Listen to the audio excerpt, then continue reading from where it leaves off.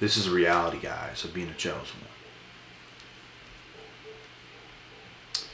And if you're a chosen one, you already know. But I'm about to confirm it even deeper for you guys. And if you're not a chosen one, you're about to know.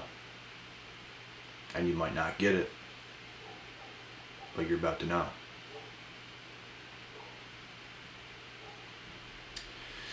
The devil knows who you are if you are a chosen one, automatically. There are people that are not chosen that the devil also knows.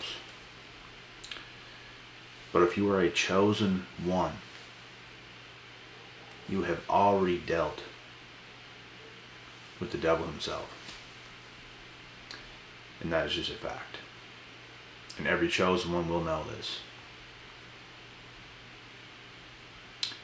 You're going to be tested on your path, on your journey, with whatever it is that you're doing. You're going to be tested. And it's nothing to take lightly. These tests are nothing to take lightly. The devil will do almost anything to stop you from greatness, to stop you from living out your potential. There's going to be so many hurtful things that's going to come your way. You're going to have to deal with so many situations that's going to try to take your soul. And you just can't let it happen. You have to be stronger than your circumstances at all times, for whatever comes your way. You have to be stronger than it. And it is the devil. That's what it is. It will come whenever it wants to come. But you are you. You are chosen. You are with God at all times. He is protecting you. There's a reason why you have over-the-top confidence. There's a reason for that. It doesn't matter what kind of a day you have, you still have that take over the world type of confidence. And it's your happiness. The devil is going to try to rob you of your joy, of your blessings, of your happiness. He will try to get you down. He will try to get you discouraged. He will try to get you depressed, full of anxiety, full of this, full of that. He will try to get you filled with anything he can. And he will succeed in doing so at certain points of your life, but you have to defeat those things. You cannot let those things consume you. You have to be stronger than that. Straight up. You really got to do what's right. And you know what's crazy is I see a lot of things going on today, guys, with a lot of people. And I feel for people, man. I see a lot of things going on. I'm witnessing a whole bunch of young people coming up, and they're going to deal with a lot of devils and demons. And I know that for a fact. And the only way they're ever going to overcome to truly be who they're supposed to be is if they overcome those devils and demons. It's the only way. Because if you let life discourage you, if you let life get you down, if you don't live out your potential, no matter how hard it is, you're never going to feel perfect. That's the difference between chosen ones. That's the difference between true leaders and sheep. Because you can have talented sheep. You see things in these people, it's like, damn, like they got it. Just like you, they got it. They got it. If they want it that bad as you do, they could get it. But most of these people, they're not going to get it. Because they don't want to go through all the pain and suffering and sacrifices that you went through. And that's a fact. That's the devastating part for them, because they sold out. They gave in. I don't know if they necessarily sold out, but they gave in. They did not live up to what they should have. And it's never over. You can live up to who you're supposed to be. But you need that ultimate power in yourself. You need God with you at all times. There's a lot of things you need to skip in life of what the casual person is doing. You cannot be doing that. They're not with God. Understand that. They're not. They're actually with the devil. There's a lot of young people in university, colleges, things like this right now. They're partying all the time. They're doing all these reckless things. They're not with God. Not one of them are. They are with the devil. They are doing devilish things. They all have negative spirits. You cannot be a part of that. I am blessed that I was never a part of that. Temporarily, I was a little bit involved with that in high school. I feel blessed to the fact that I didn't continue that behavior. I didn't continue those patterns after high school when it really matters. I didn't have that college or university experience that literally takes people's souls for the rest of their life, and they can never recover because they took so much damage in that time. There's so many girls that I used to know with so much potential that when they did that, they were good for about the first year, and they fell off. Like, I think these people get to a certain point where life hits them too hard. They don't put in the work. They sell themselves short. They let themselves go, and it's a disaster from there. They didn't go through the motions of life the way they were supposed to, and that's the devastating part, because you lose yourself at that point. It's like you let yourself go. It's like your actual soul and yourself is like gone, and it's like you're in the human flesh, but you're going somewhere else doing something else. And you know, you have to do an insane amount of work to get that part of yourself back. It's almost like you have to find yourself all over again in life. And unfortunately, these people never do. That's why I am warning you guys right now, as a chosen one, you cannot take that path. You will get lost. You will get ran through. All the devil's going to be all up inside your guts. Whether you want to think that's funny, whether you want to think it's anything, it is the truth. And you'll never be the same again. I don't care what you say. You will never be the same ever again. You have to be with God. If you're with God, you got everything. And if you're with God and you were with Him for a while and you feel like you don't have everything, best believe everything is right around the corner. Best believe everything is right around the corner. But you must live a righteous life. You must live a life by God. And do godly things, do good things. Do one good thing. Like let's just think about this for a second.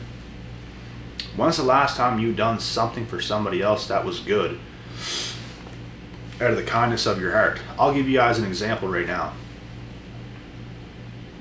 I was actually going to post this on my Instagram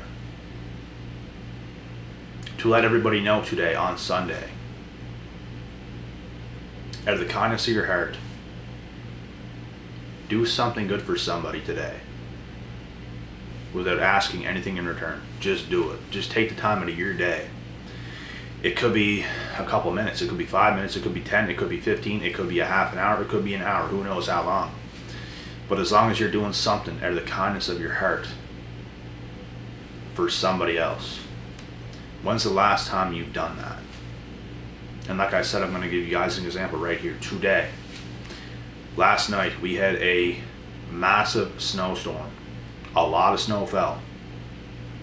It took like hours to shovel the driveway. And in the driveway that I'm in, there's 4 different vehicles. I shovel my car all the way out. I shovel my entire deck, because in the spot that I live, I open my door to leave, and I have my own patio. So the patio was completely filled with snow. I had to shovel that completely off first, shovel my way down the stairs, shovel at the bottom of the stairs all the way to my car, and then shovel out my car all the way around. And today, I shoveled somebody else that lives in the same apartment building as I do. I shoveled their vehicle out of the kindness of my heart. I didn't have to do it. They could have came out and shoveled it, but I did it for them. So when they came out, it was already done. It's things like this. When's the last time you've actually done something just like that? And that's just an example. It could be anything. You could be in a drive-through and you could order something. You could be paying for your stuff, and you could say, listen, I'm going to pay for the person's stuff that's behind me. It's things like this. You could pay for somebody's gas, whatever it is. I really think, like, there's something about it that just makes life better.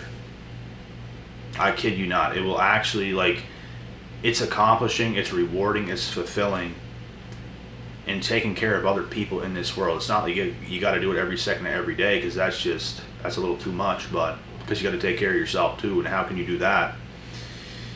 By focusing on everybody else. Just every now and then in a blue moon, you should do something in the kindness of your heart for somebody. Never forget that. That's just something I'm going to throw out there right now. And there's just too much selfish stuff going on today in this world. And it's a breath of fresh air to have somebody like that. You know what I mean? So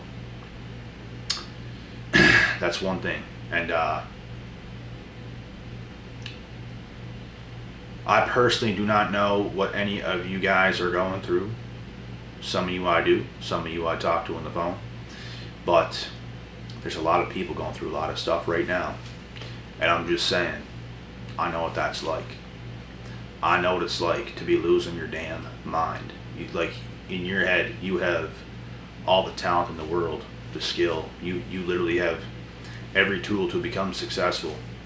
There's nothing anybody else in this world that is on the top that has it over you. You have everything they have, plus probably more, and you're just wondering, like, how am I not there, or doing better, or this or that or that or this?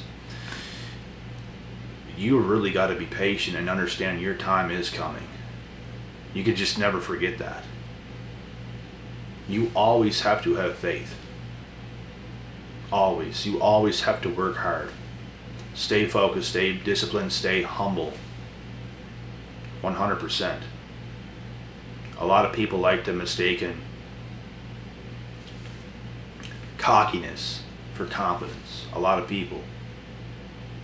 Because a lot of people just want to stick it to you. Oh, he or she just knows it all. Oh, this or that or that or this. No. It's confidence. It's knowing certain things. And being a certain way.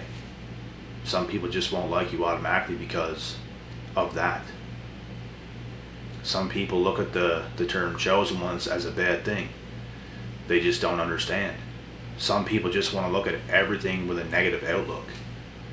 And that's a problem. Like, these people don't believe in anything. They don't believe in themselves. They're hateful. They're full of hate. They just don't believe in anything. They don't believe in themselves. They don't believe in you. They don't believe in anything. And that's why they are who they are. That's why they're down on their luck.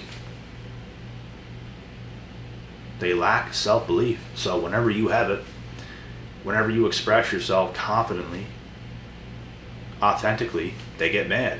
They want to try to shame you and throw shade on you and do all these devilish things. It's just another devil.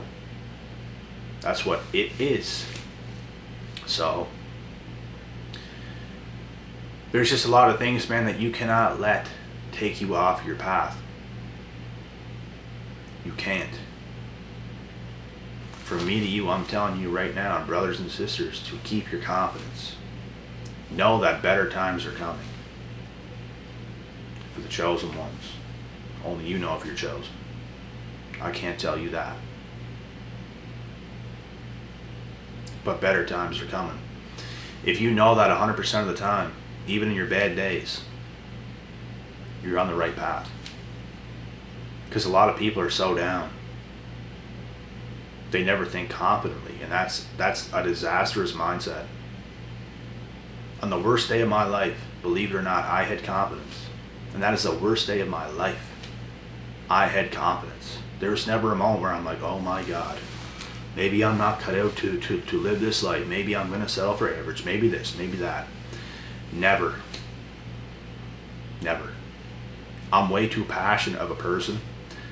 I'm way too competitive.